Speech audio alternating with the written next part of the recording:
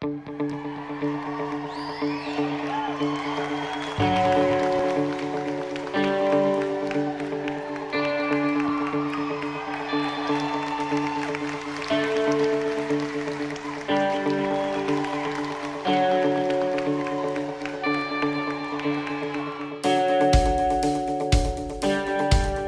was magical. I called him my magical horse because he made magical things happen that we didn't create for him. He did it for us.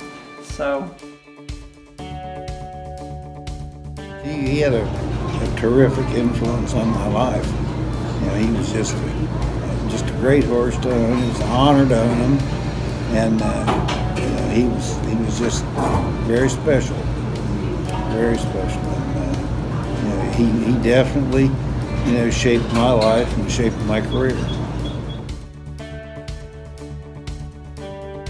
I've always been very fortunate riding pleasure horses, reiners, cutters, ropers, whatever.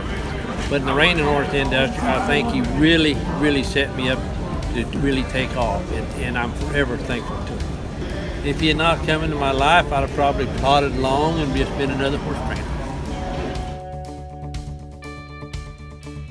Playboy's Ruby's the first good horse I had. You know, and as God puts horses and people in